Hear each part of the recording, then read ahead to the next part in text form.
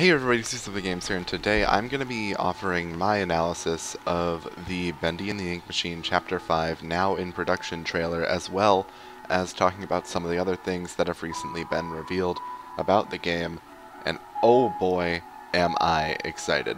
So first off, let's talk about the trailer.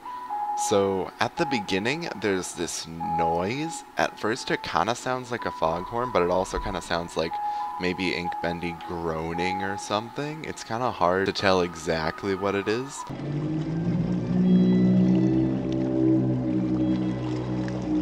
And before that, you can also hear, like, there's some music playing, right? And, of course, it's on violin, because, like, all the music in the game is on violin, but, like, it sounds very, like, very cool and fancy rather than all mysterious and eerie like a lot of the music does.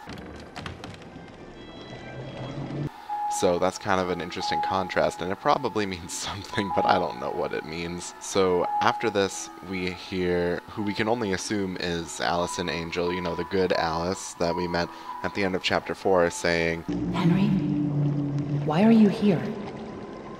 And it's important to note that, like, at the beginning of this, it kind of sounds almost like it's coming through a tunnel, which makes me think that right at the end of Chapter 4, Henry must have, like, passed out or something, because that effect is usually used when someone is, like, waking up or something like that. So it kind of sounds like maybe Henry is just waking up and they're like waking him up and saying this. So I think that could definitely be the case. And then Henry's response to this is also very interesting. He says, "The Ink Demon has something that we need. I'm going after him." and to this, I just have to say, good job, the Meatly, for being as vague as humanly possible. Something that we need. I don't know what we need. I don't know what something is. I have no clue what he is referring to here. Which, good job.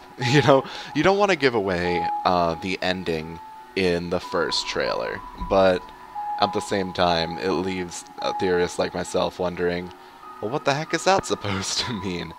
One thing that I think is really important that I haven't seen too many people catch is that he doesn't say, I'm going after it when he talks about something that the Ink Demon needs. He says, I'm going after him, which means that the goal of this chapter is actually going to be to go after Ink Bendy himself, which, oh boy, if that's not a final boss, I don't know what is. Now let's talk about this shot that we get here, where it's like zooming in on this pipe. First off, I would like to point out that this is a cave. This is not a studio or like an underground room in the studio. This is a cave. This is like actually something that is just there under the ground naturally. You can tell because there's like stalagmites and stalactites. I don't know which is which, but they're both there.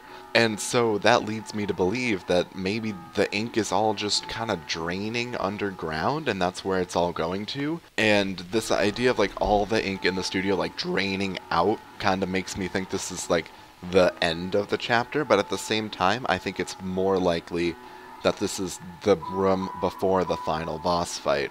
You can see the little axe and the little wood post right next to it. It just feels like we're gonna have to go and we're gonna have to grab that axe, and that's gonna be our weapon for the final boss. It just feels like the perfect setup for that, you know? Another thing that I think is really interesting, in the new reworked Chapter 1, the ink machine actually has pipes leading up to it from below. Could this possibly be one of those pipes? And we're gonna have to climb up it somehow into the ink machine?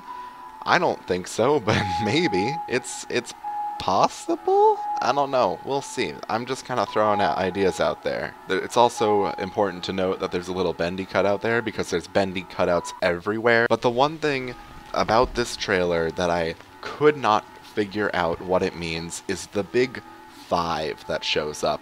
What is this supposed to mean? I just can't figure it out. There's a 5 there. I don't know what this could possibly have to do with this 5th chapter of the game. I can't figure it out, guys. I'm stumped on this one. I really don't know what that 5 could have to do with this 5th installment.